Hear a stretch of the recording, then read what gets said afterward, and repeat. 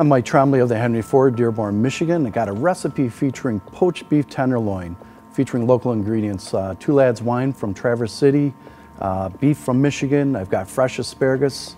We're going to take a little different approach. We're going to do a pouch cooking technique, sear it off in a pan, something a little different that you don't always see. So what we're going to do is we're going to take a shallot and dice that really quickly.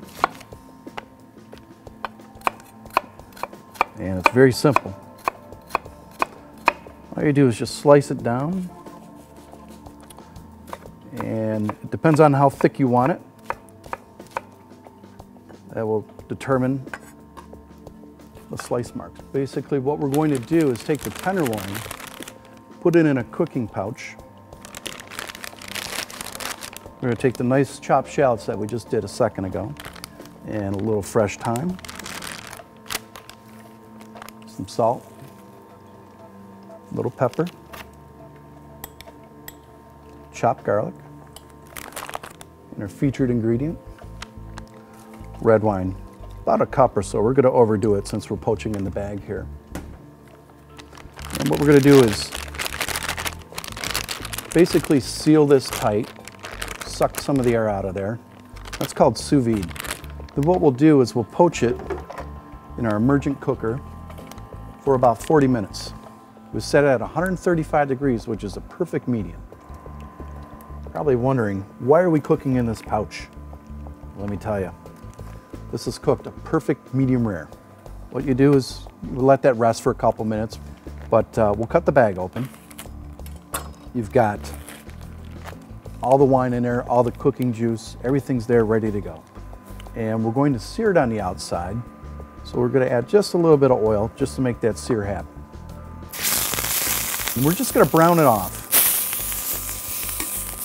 Get a nice caramelization on all sides of this. And then what we'll do is we're going to take this liquid, and this is going to be the sauce. So that's the best part of it.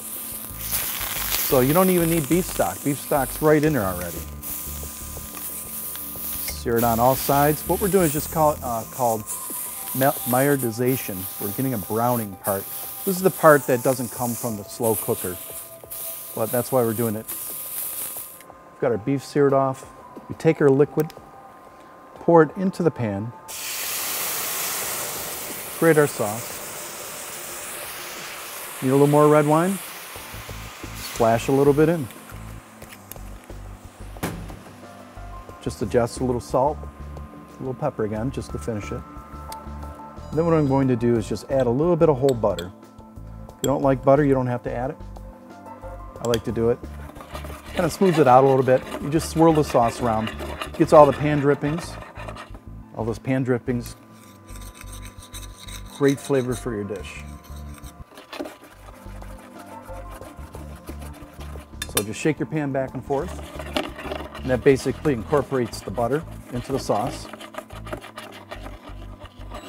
There you go. Once you have that on, and you just pour it right on your filet. It's ready to go. That's it, super simple.